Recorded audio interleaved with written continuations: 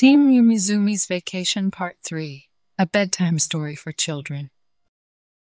Today we have a book named Team Umizoomi's Vacation Part 3, a bedtime story for children. I think they're so pretty. I hope you guys really enjoy it. I love it.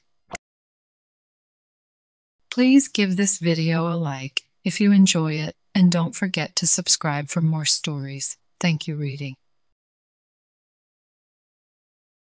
So, here we go. The sun was just coming up over the sea when I was up and awake on the terrace next morning. I've always wanted to see the sunrise in California. I was like seeing a laughing angel painting a picture. Gio opened the door. His hair was sticking up and combed in different places. Gio yawned. "Good morning, sis." Millie, "Good morning, Gio."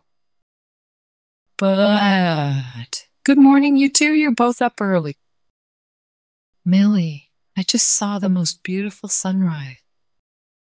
"Oh, what makes the sun rise every morning and set every night?" "Oh, simple. The earth is constantly moving. The sun is always in one place. So when our country, the U.S.,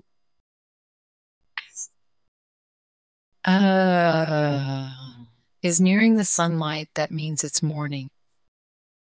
But when it's night, the earth is turning away from the sun, and then the moon comes out. Of course, the moon and stars are always in the sky during the day. We just can't see them because the sun makes it too bright to see." "Gio, wow, that's incredible." "Millie, it sure is. I never knew that." Stomach rumbles. All the talk about the sun makes me hungry. How about some breakfast? "Gio, nah, let's go swimming." "Millie, I can't swim on an empty stomach." "But, well, before we do anything, we'll get breakfast." So we ordered our breakfast. Gio got eggs with cheese. Bot had waffles and turkey bacon. And I had 3 big pancakes smothered in pea bougie and syrup. My mouth was in paradise. Then after we ate, we walked to the pool and played a game of pirate, then Marco Polo. "Gio, Marco." "Millie, Polo." "Millie, hey, fish out of water, you lose." "Gio, ah, dang." Then we went fishing near a small pond with our pen pal Joey, who happened to be there doing a comedy show. Unfortunately, we were caught by the doormat. Apparently, it's wrong to fish in the pond by the doorway. After seeing Joey's show, it was all pantomime, with some people talking.